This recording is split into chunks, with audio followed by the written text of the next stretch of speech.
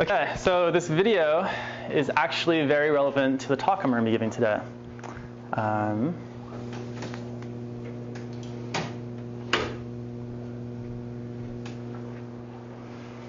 right, the title of the seminar is Let's Give Them Something to Talk About. For those of you who haven't met me, I'm Kayvon Sharghi. I'm the visiting science journalist at KITP, and I'm covering the neuroscience program.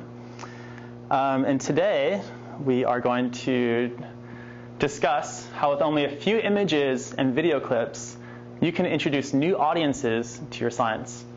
And I will be giving actually 2 talks this week. My second one is tomorrow, same time, 2 p.m. in this auditorium. And they both have a common theme. And the theme is how to use online media as an entry point for people to connect with you and your research. So today's seminar is focused on your research part. Tomorrow we're going to focus on you. Okay, so first question is, where does this media come from? Well, it actually begins with the research and the images that come out of your everyday investigations. Where the images where you're sitting at the lab bench, maybe you see something interesting under the microscope, you capture that image, and then that image is appearing in your journal article. All right, so then the question is, how do these images actually get their way to the public? So these images are usually put into a press release along with a description of your findings. That press release is picked up by a news outlet, and then that news outlet assembles your images in a way that's accessible for the public. Okay, but there's an alternate strategy that you can use to basically connect the public with your media. So one example is using a video sharing site. Another example, can you guys see this on the bottom? Okay, is using a photo sharing site. A third example is using social networks, and I'll be talking about all 3 of these today. So here's the outline of my talk. First, we're going to look at how science news outlets transform your images, videos into multimedia news stories. Second, we're going to see how you can use new media platforms to connect general audiences to your research. And third, we'll wrap things up by looking at some do's and don'ts of capturing and sharing your media. Okay, so before there was YouTube, there was America's Funniest Home Videos, which we were watching in the beginning. Does everyone know what this is? Have I seen the program before? Okay. So sharing homemade media has been around since the 1990s. This program first premiered in 1989. It's been around for 21 seasons. It's the second largest running program on ABC. Let's see. And we looked at a few clips earlier, so I don't think we'll show this. Okay, but what made this show possible was that the first consumer camcorders came out in the 1980s. And this allowed people to purchase these kind of bulky VHS tapes. I don't know if you guys remember using VCRs in the past, and record homemade movies of their family or whatever other everyday events that they wanted to show. Okay, so what's happened since 1989? Well, first of all, the cost of these video cameras has dramatically decreased over time. Part of this is due to advances in storage media technology. So it went from VHS to mini DV, flash media, and these media technologies has allowed to also make these cameras a lot smaller. So here's like something called a flip, and now you can actually obviously record streaming video on your iPhone. Another thing that's happened is that the uploading and downloading of images, the sharing of images and videos on the internet has been allowed by an increase in bandwidth, starting in about 2000. This is not to scale, so this is just for just to give you an idea. But what's also happened is that because people can share these images and videos online, photo sharing websites have popped up, such as Flickr. Video sharing websites have popped up, like YouTube. And media has also been shared over social networks, like Facebook. All right, so bottom line. So homemade digital media can be created and shared online at an incredibly fast rate and at virtually 0 cost. And this has created a new demand by audiences for viewing multimedia content on the web.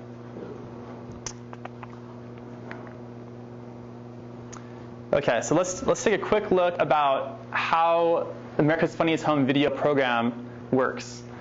So homemade videos, they're submitted by the public. The videos are assembled into a sequence by an editor. And then the program is presented or narrated by a host. And then the program is viewed by a general audience on television.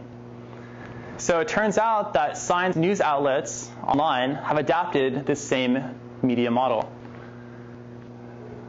So what they do, they take homemade media, and this is images or video provided by the scientist, you guys. They assemble the media into a sequence by something that's called a producer. The program is presented or narrated by a host, and sometimes the host will also be the producer. And then the program is viewed by a general audience on the web. All right, so who is this multimedia producer? Well, it's, like I said, the person's going to assemble your media into a story based on the assets they can find. And this idea of finding these assets is really important because the easier they can find your media assets, the more time they can work on telling your story. So let's take an example. Here's a video that appears on the National Geographic website, and its title is Deepest Ocean Eruption Filmed. So we're actually going to play the full clip. Researchers witnessed a spectacular, fiery underwater volcano explosion and captured it on video. It's believed to be the deepest ocean volcano eruption ever recorded. The undersea Pacific Ocean explosions in May of this year were recorded using a remote operating vehicle. Under the tone of the vehicle motors, recorded by a hydrophone, you can hear the muffled sounds of the explosions, still audible under 4,000 feet of ocean water.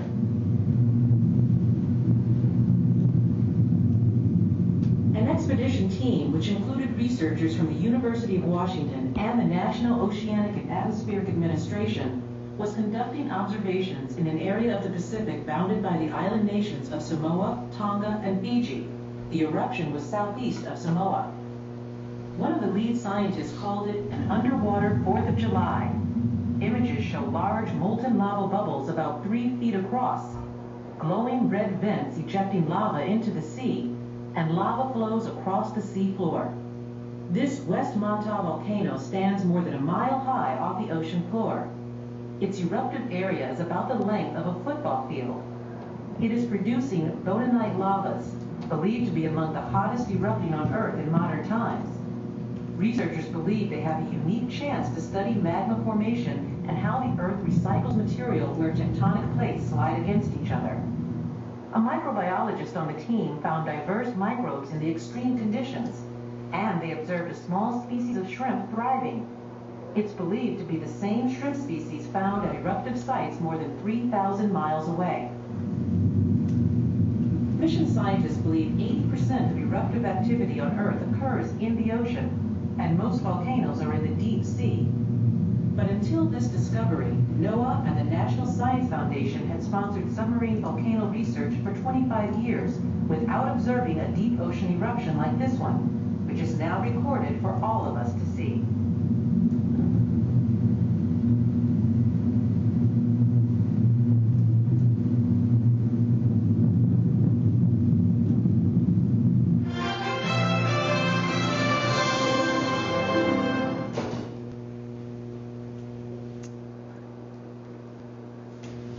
All right, so all the media that was used to create that short film was actually included in this press release by NOAA. This press release contains 2 video clips, which were used in making the video, and a couple of images. So now let's take a look at kind of like the media assets as they stand alone. So here's the first video clip. It's 25 seconds in length.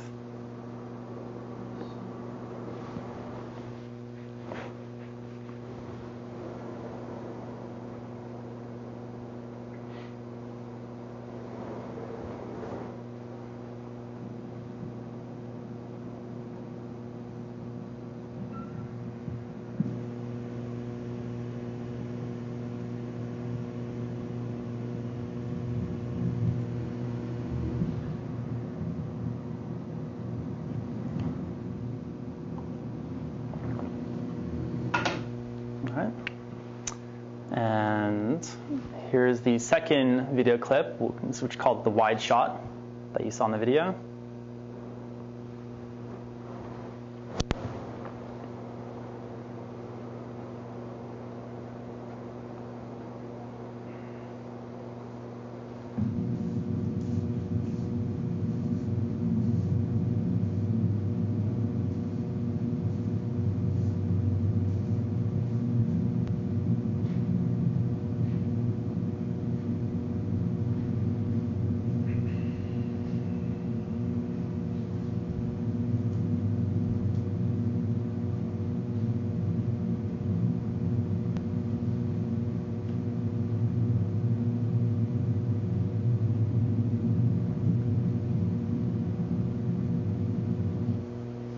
All right.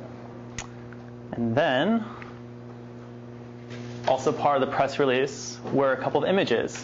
So there was one satellite photo, one high-resolution photo taken from the camera, a map of the seafloor basin, and then a picture of the shrimp that were part of that basin. And these were all the assets that were provided by the scientists and that were included in the press release. So if we look at the breakdown of the shots that appear in the video was 218 total. First 20 seconds, they used clip 1, the zoom shot that you guys just saw. From 21 to 40, they used clip 2, the wide shot. Then they introduced the satellite photo, which was part of one of the images provided. Then they go back to clip 2, the wide shot, repeat that. And then they go to the first photo, which is the one shown right here. And then 2 freeze frames appear, which are basically still captures of the video images, which are very easy to produce using editing software. Then they show a map that was provided of the underwater volcano. We go back again to clip 1, the zoom shot, introduce the shrimp, and then finish off with going back to clip 2 a second time. And that's all that was needed to tell that story. So let's take another example. This is from New Scientist. This is, I believe, came out a couple weeks ago. And this is total 29,000 views so far. Actors can now quickly get a new on-screen body thanks to a new system. It combines 3D scans from hundreds of people to create an average body shape. The model can be applied to an actor selected in a single film frame. Then the body shape can be altered and automatically applied to every shot. With this new software, actors will no longer have to alter their weight for a new role. All right, so that's the total 60-second video format that they normally produce. All right, so let's go and look at the media assets. So to produce that 60-second video, which has been watched nearly 30,000 times, all they required was 4 media clips, which were provided by the scientist. So the scientists at the Max Planck Institute released this supplemental video to go along with their journal article. So let's go see what that supplemental video is all about. And then maybe you guys can call out when you see each one of these clips appear in the video. Movie Reshape is a system for tracking and reshaping of humans in videos. Here you see an original image sequence taken from the famous Baywatch TV series. On the right, you see a sequence that was modified with Movie Reshape. By simply increasing the value of the muscularity control slider, the running actor is rendered more muscular. The algorithm is based on a morphable model of 3D human shape and pose that was learned from laser scans of real subjects. Here you see all male and female 3D scans that were acquired. Note the large shape variation between the scanned subjects. The learned model can be used to vary semantically meaningful attributes of the body shape.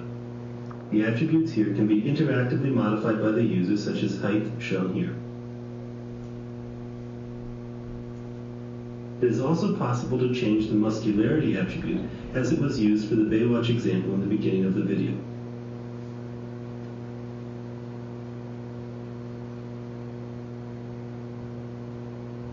Here we change the leg length. By checking the box in front of the sliders, the user can select which attribute should be kept fixed while the current attribute is changed. For example, during the modification of the waist girth, the height and the leg length of the subject should be maintained.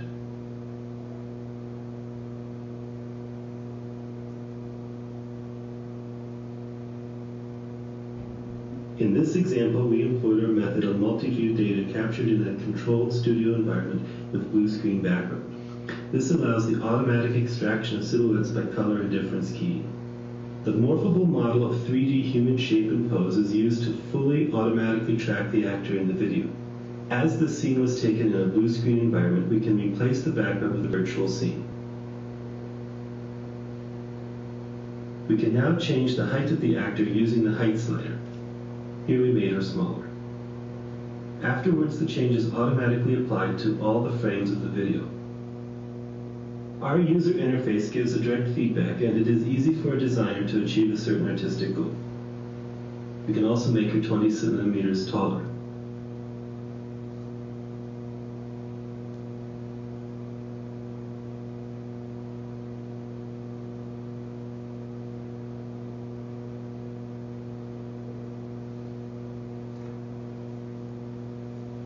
In this example, we increase the waist girth of the basketball player.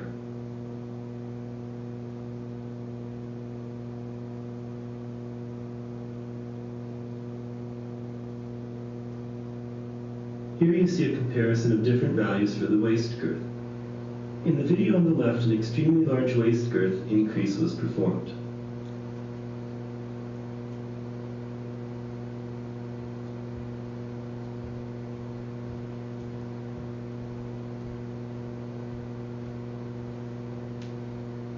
This is again the Baywatch example from the beginning of the video.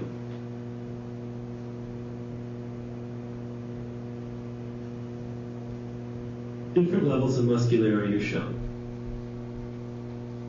In the video on the right, the muscularity of the running actor was increased by 30%.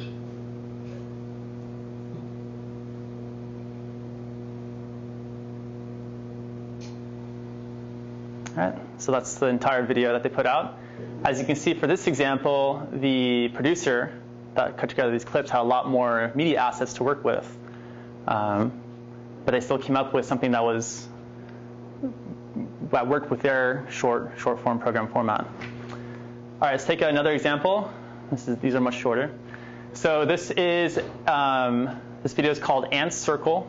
It was posted by just a user of YouTube, and the clip is 30 seconds.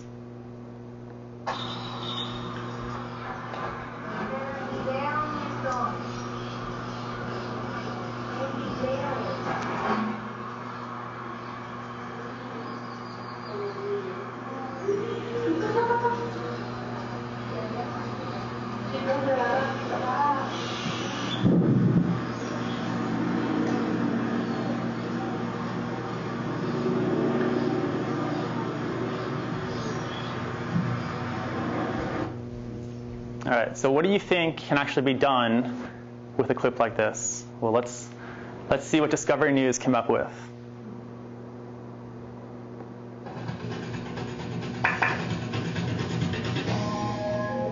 Perhaps you've seen this on YouTube. It's a huge number of ants marching in a spiral. It's bizarre, and we wanted to find out exactly what's going on. To find out, we went to USDA research entomologist Sanford Porter. What's going on in this video is we have an endless circular mill of ants, and they're probably army ants, and what's happening is each ant is following the trail pheromone, the trail chemical of the ant in front of it. And they've got looped around so that they're following endlessly their neighbors. Now the problem we have is that army ants are blind, and that's probably what these are, and they are very dependent on following trails. So when the trails get looped around on themselves, the mill just goes round and round and round generally until the ants simply die. And they're all running as fast as they can to get back to their colony, but they've gotten looped so that they will endlessly run until it's over. Those poor little guys. From Discovery News, I'm James Williams, and that's Ant Circle Explained. All right, so that's a great example of how a very small clip, 30 seconds, not even shot really well. It's kind of a shaky camera, it's not the best framing. But by taking that clip and putting it into a story format, they can introduce not just the video, but also the science behind that clip. And so far, that clip has 75,000 views on YouTube. So let's see. So the take-home message, a little media can go a very long way. So when you think about that, the media you have in the lab, you might have 1 or 2 images, 2 or 3 video clips, whatever. But a good multimedia producer can tell a story with what you got. All right, at this point in the talk, you might be saying, well, moving images are not really part of my research. I don't have anything that's kind of like video worthy. This is a great alternative for you. You can look at photo galleries, and image collections are very popular as well. So here's something that Wired Science put together. This is basically a photo gallery that was on their website using 14 images taken from the International Space Station. With each image, they wrote a very brief description about what was seen, what was featured in each photo. So where do those images come from? Well, they came from the NASA Multimedia Gallery. So the producer basically went through 29 pages of media and then found the ones that would best tell that story to their audience. Okay, but you don't always have to rely on web producers collecting your media, organizing it into a collection. This is something that was done at Stanford University Medical School. They basically took images from their 3D radiology lab. The 3D radiology lab produces over 200 images each year of the research that comes from there. And basically, they took a collection of 17 images, added a headline, some relevant tags, and a short description of each photo, and then put it on a photo sharing site like Flickr. And this allowed a new audience to see all these. So this photo collection has received so far 8,000 views. And in addition to that, this was actually picked up by, everyone knows what Boing Boing is? It's kind of like a media aggregate. Okay. The collection was picked up by Boing Boing, and they wrote a short description about the collection and saying, the Stanford University School of Medicine has a fascinating Flickr stream. Most recently, they added a small set of interesting images from their 3D radiology lab. So what they're doing here is basically introducing their audience, entirely new audience from the people who normally go to the Stanford 3D radiology website, see the images, and exposing basically your science. And what this is about, like I mentioned in my talk, was that this is really about creating a bridge for people to form new connections to your research. So for example, this is one of the images that came from the 3D radiology lab collection, which is basically an image of the chest cavity. And let's see. And these little yellow spots right here are basically plaque deposits. So Mattman the Ogre, a pro user on Flickr, writes the question after seeing this photo: how do you avoid calcified plaque deposits? How do you remove them once you have them? And one of the admins of the Flickr account on Stanford Medicine basically wrote up a nice response explaining to that person what is actually happening in that photo. And again, the question is, would Mattman the Ogre ever think about this question on their own without actually seeing this photo on the website? And then not only just having the question, but being able to go deeper into the research by having one of the scientists kind of respond to that question. So now you've just basically added their understanding, you've increased their science understanding. Okay, so basically creating your virtual bridge to your new audiences. Again, all this media basically already exists somewhere on your lab homepage, on your institute homepage. What it really needs is just a bridge to connect it to an online audience. So right here, as you can see, you're using Flickr, photo sharing site, creating this very small collection, something that's very easy to do, and giving access to this audience who wouldn't normally Google 3D Radiology have, be connected to this site in any way. Another example. So the video example, the New Scientist video example we saw, all those images and media were actually included in the journal article produced by Max Planck Institute. And the supplemental video they put out, they said, okay, great, we're going to take all this media, we're going to have someone cut together a video, and then we're going to post it on YouTube. And that supplemental video alone has amassed almost 800,000 views. So 800,000 people that probably wouldn't normally have access to this journal article are now understanding a good fraction of what that research is about just by watching your video. And the access is happening because it's on this video sharing site. It's made accessible. Okay, so questions. So why utilize video and photo sharing sites? Well, the benefits, number one, is that they're search optimized. The media on your lab website may not be. So how the media is tagged, how it has headlines. People can easily put in a term, say like brain or 3D radiology, and those images will pop up. Also, these sites, they do the marketing for you. There's a number of user actions that can be taken once people look at your media. So for example, your media can be shared between users.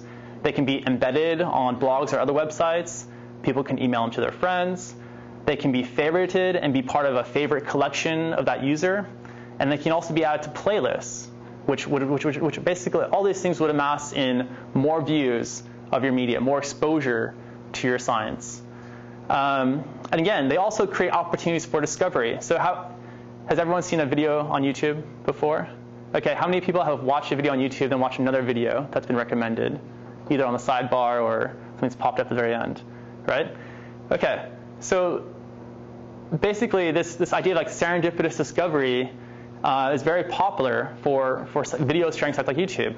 Actually, a majority of the videos that people watch on that site are actually just stumbled upon. No one's actually searching for those videos. They just happen to see after watching another video or seeing it in the sidebar.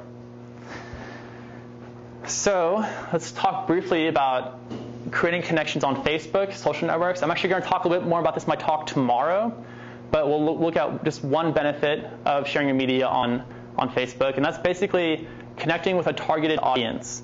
Okay, so first of all, how many people have Facebook profiles? All right. How many people actually use their Facebook profile actively? Right enough? Okay. So I'm sure you guys are familiar with Facebook fan pages as well. Has everyone liked their home Facebook fan page? Okay. Facebook fan page is basically, it's Did you say fan page? Fan page? Yeah, Facebook fan page. So it's basically a page dedicated to, say, an organization, a school, a magazine that people can interact with using and connect with kind of like that, whoever is that host. General explanation. So Facebook fan page examples. Let's see. So UC Santa Barbara has a Facebook fan page. Harvard University, Nature, New Scientist magazine, Science Now, which is from Science Magazine, and then Neuroscience Researchers, which is just another group on Facebook. And they all have specific audiences that like these pages. So they're somehow connected. Something's drawing them to these places. So one way of utilizing this is that if you have media, maybe say New Scientist covers your research article, and you may have a collection of images that you'd want to share with them, but they only end up using one as part of the editorial. You can post something on, say, @NewScientist on their fan page and say, hey, I love the coverage of my article, but please, here's a link to checking out more of my images. And again, you're bridging that audience of 8,500 people who are maybe already checking out your research article and the coverage of your research, but also you're connecting them to your images or to basically your website, your research. Okay, so let's look briefly at some kind of images, photos, do's and don'ts. So do provide high-resolution photos and images when you're utilizing these sharing sites. Also think about providing extra space around the subject. The web producer can always magnify the image, zoom in on an image. So don't do too many close-ups. Also, don't think about uploading charts or graphs that appear in your articles. This is kind of boring, and it's also not very visually appealing, though the producer can't do much with it. Also, don't upload images with unnecessary markings. So if we go back to our National Geographic video example, this is the photo that they actually ended up using in the video. So they had to take off this scale. They had to take off this other scale, and then also this description. And they probably, I don't think they did this in Photoshop. I think they probably had to actually go back and ask the researcher to provide this image without all these markings. So when you think about uploading your media, think about saying, well, either one, upload two versions, one with the tags and one without, or think about just putting all these markers in the image description so people can still understand what the image is about. Okay, some video do's and don'ts. Try and provide the highest resolution footage available. Use a tripod, or something that's just solid to rest the camera on so you get a steady shot. And make sure you provide clips that are greater than 10 seconds. 2-second clips don't really work out because they're just too brief. You can't loop them. You can't really do much with them. But anything 10 seconds to 30 seconds range, as we saw in the examples, is something that's very easy to work with. And the don'ts are just pretty much the opposites of these 3 points. Try not to use low resolution, as it doesn't really work well. Shaky images, it's kind of jarring for the audience. And short clips. Okay, uploading your images. Here's some other do's and don'ts. Okay, don't just upload an image to a sharing site and expect people to find them. You have to optimize the search and accessibility of your media by providing smart headlines, tags, and descriptions. Also, don't use alphanumeric titles or jargon-filled descriptions. By alphanumeric titles, this will usually kind of pop out if you take a photo with your video camera, your digital camera. This is kind of how it'll pop out in the naming of the file. When you upload this to a video sharing site, just give it a real name. Cat, something very basic. All right, do you guys want to do some practice tagging and creating some headlines? All right, so here's first tagging practice. All right, give me some relevant tags that would describe this photo. I think you should take the numbers out in the right corner. This is the copyright. Good catch, though. All right, so relevant tags. Anyone? Yogi Bear. Yogi Bear. Fruit. Great. Boo Boo. Boo. Maybe basket also. And then maybe a general tag, cartoon. You actually nailed all of them. That's pretty good. Those are all the ones I had listed. So what these tags do is that when people are searching for your media, they can type in a tag like saying, hey, I'm looking for pictures of Yogi Bear. So if your picture is tagged that says Yogi Bear, they're going to be connected to this photo from their search results. Or if they say maybe picnic basket, this photo will appear, or cake, or fruit. Let's do another one. All right, what would be some relevant tags for this image? Weird machine. Weird machine. Okay. Must be is it jetpack or something? Jetpack. Yeah, jetpack. Yes, you got that one. Maybe man. It's a very general tag. Even a broader tag. How about awesome? Science fiction. Science fiction. I don't know if this guy's actually real. I didn't check out the website, but Inventor. Nice, good one. All right, bringing it back to the science. How about this one? Look for a tag and a description. Neural. What? Neural? Neuron. Neuron. Okay, neuron. What else? Anyone know the technique used to? Fluorescence. Microscopy. Yes. How about general? More general. Neurons exist in the brain. Awesome. Connections, maybe. Connections. Yes. Also, another general tag, science. When people are looking just for general images, you can just look for science. And maybe an appropriate headline for this photo would be perhaps just combining some of those tags, fluorescent microscopy of neuron, single neuron. So it's not too jargony, but it kind of captures what the photo contains. All right, when you start using all these kind of new media platforms, make sure when you have your lab homepage or your personal homepage, make sure you guys connect these platforms to your page. So put on a little icon that says, here's my Flickr page, here's my YouTube page, here's my Facebook profile. And this will likely be another good entry point for when people see you on your homepage. They're going to be interested in clicking on what photos you have, what videos you have. People love watching photos and video. All right, take-home message. 3 points and we're almost wrapped up here. All right, so think about the visual aspects of your research and capture them with the right tools. Utilize media sharing sites and let your media do the work for you. And again, have people from your home institution help you to assemble your media. You don't have to be an expert at doing this. There's people that exist through your press offices and etc. That can help you do this. And if there isn't anyone there, you can have them hire me. Here's my email address, and I'll help you out. And basically, just another kind of last point. Just last point to remember. So the work you do each day is fascinating. With your media, you can inspire others to understand more about your science. So don't take for granted the things you do every day each day to day in the lab.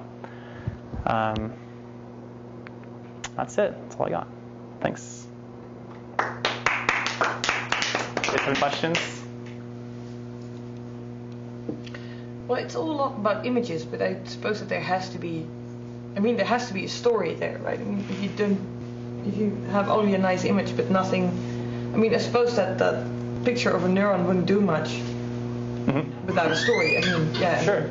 People might look at it and go Google images, whatever, when they need a picture of a neuron, but there has to be kind of a story attached, I suppose. Yes. I mean, and that's basically, kind of like the role of the multimedia producer. It's kind of like, find that narrative thread. But also, it's basically, I mean, like if you provide me one photo, but maybe, 5 or 6, or 10, that story can kind of reveal itself. Good question. Basically, your point is you don't have to put out the story. You can just put out, you don't have to wait to have everything and then put something out. Just put out a picture. Somebody else could pick it up and put it into a story. Exactly. I mean, what has been deterring me is, I feel, okay, maybe when it's perfect, something comes together, then one can put something out. But your point is, I mean, if one has to see it a little bit from the public eye. Right. And again, I mean, you don't also have to wait until your research is, your journal articles are going to be published. You can put out kind of like ongoing images from your ongoing research that will kind of spark this interest. Again, because people don't have access to, what a neuron looks under a fluorescent microscope. That's not something people see every day. That might be something you see every day, but there's a lot of interest there. So, good question. Anyone else? All right. Thanks for coming. I really appreciate you guys making the time to come here.